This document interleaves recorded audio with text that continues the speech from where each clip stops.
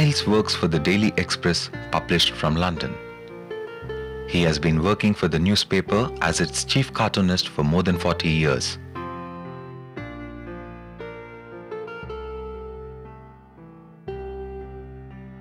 His cartoons reflect a deep study of the British society. His drawings are not mere political or social comments on contemporary issues, but are in fact visuals of recorded history.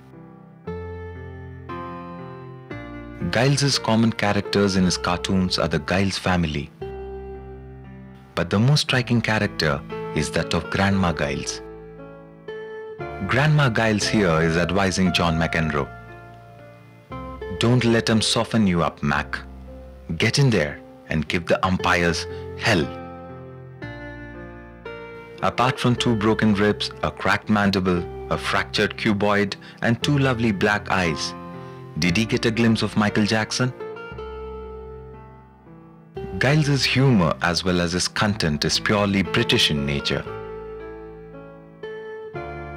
I can't find a clause should your holy matrimony bust up, which would prevent your wife flogging your story to the gutter press. Giles draws, but his illustrations look like photographs. His humor is an unstoppable flow of brilliance with word and line. Nurse, he'll need another couple of laughing pills. I think I've taken all the wrong ones out. You think your judge should be fired and you demand to see your lawyer? No problem. They are both in the same cell block as you. She's not in a very good mood. We have been knocking on 10 Downing Street all afternoon and the policeman told her the job's for the MPs only. Here is Grandma Giles again in a typical situation. Look at this cartoon where Giles draws every detail in a specific manner. The cartoon has comment, humor, satire, perspective, and an overall pleasure of illustrating a particular situation. Look, what is Grandma Giles up to?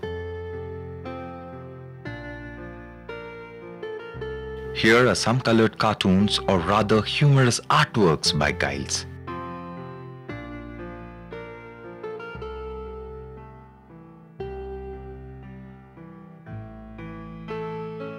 Giles is a remarkable combination of an artist plus cartoonist. Giles himself is at home anywhere in the world where human foibles and fashions could do with a bit of gentle mockery.